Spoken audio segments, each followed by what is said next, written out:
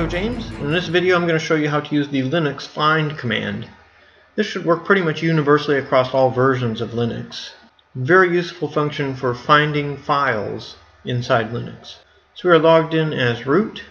We're going to change into the etc directory, and we'll do a simple find right here, and basically that's going to kick us back every single file and every directory in every subdirectory of etc.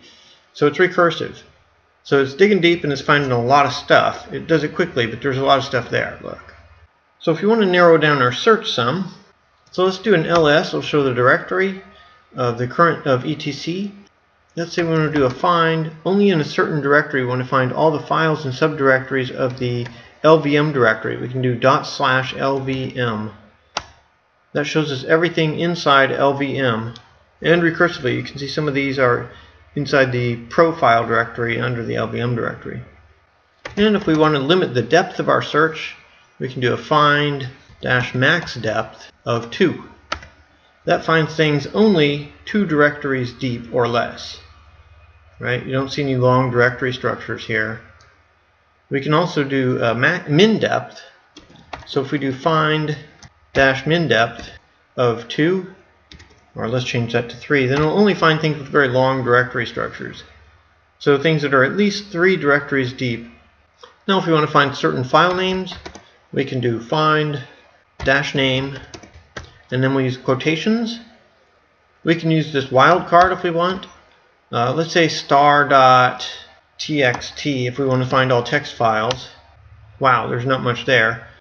Then let's say if we want to find only files or only directories, we can do a find -type f will only find files, or -d would only find directories.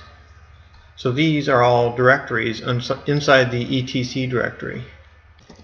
And if we want to find, let's say, only files that start with s, find -name, and then in quotes we put s*, and it'll find every file that starts with an s. So you can see these are all file names that start with s. Now if we want to find all files except ones that start with an s, we could do find not -name, quote, s*. That lists everything except files that start with s. So we can have not. We can also use the -not operator. Find -not -name s*. This will do the same thing as the exclamation point. But let's say we want to use the an OR function. So we want to find things that are.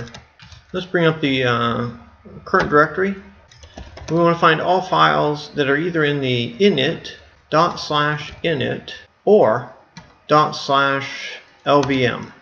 So it'll find all files in either one of those 2 folders. So this is really an AND operator. LVM and init. So you don't actually have to type AND. But with OR, so let's say we want to find files with -name star.php, or we have to use a -o. So this can meet either one of these 2 criteria, -name star.txt, and end quote. Geez, there's only 2. There are no PHP files. Another thing that's useful is to be able to ignore case. So we can find -i name, which ignores case. So let's say star.txt. Let's do conf. That shows us all the configuration files that have conf in any case, up or lowercase letters. Now another important option of the find function is being able to find files when they were accessed or changed or modified within a certain time frame. So there's really only 3 things you need to get out of this slide. The first one is A is for access, C is for changed or status change, and M is for modified time. Right? Those are all just times. And min is for minutes, and time is for days. So -5 is within the past 5 minutes, or less than or equal to 5 minutes ago. +5 means more than 5 days ago. In this case, time. So +5. -8 means less than or equal to 8 minutes ago, or in the past 8 minutes. +7 here means greater than or equal to 7 days ago. So within the past week, or not in the past week. And if you don't put a plus or minus sign, then it means exactly. So if we just say amin of 5, that means accessed exactly 5 minutes ago. Let's see some of these functions in action. We'll try find modified within the last 60 minutes. And we can see a handful of things here. And if we want to say modified within the last 60 days, we can change this to time.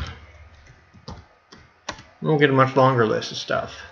Then for our dash size option, we can specify either at least or at most files of size in bytes, kbytes, megabytes, or gigabytes, and these are case sensitive, so it's important to note that both C and K are lowercase and both M and G are uppercase.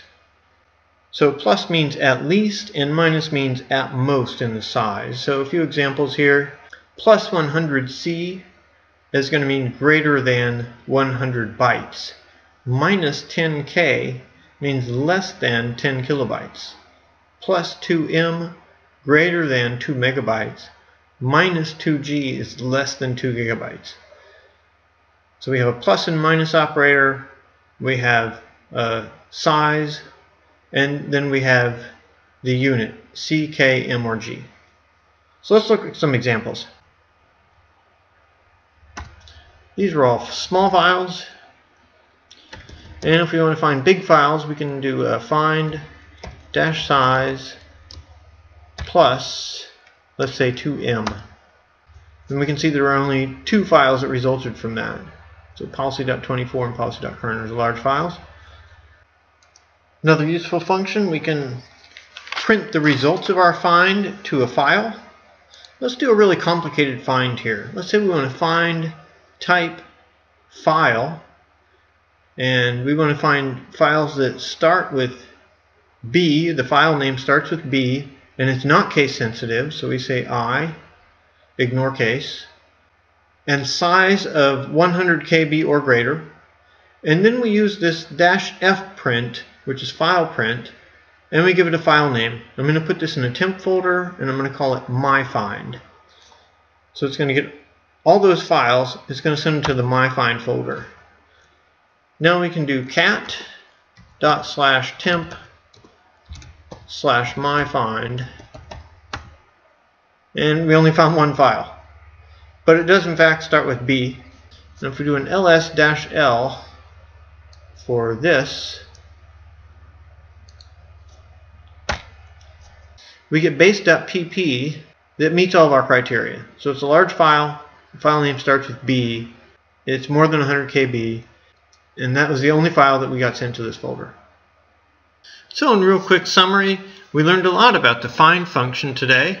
We learned how to use the min depth and max depth function. We learned how to use amin, cmin, and mmin to find the time that a file was accessed, changed, or modified.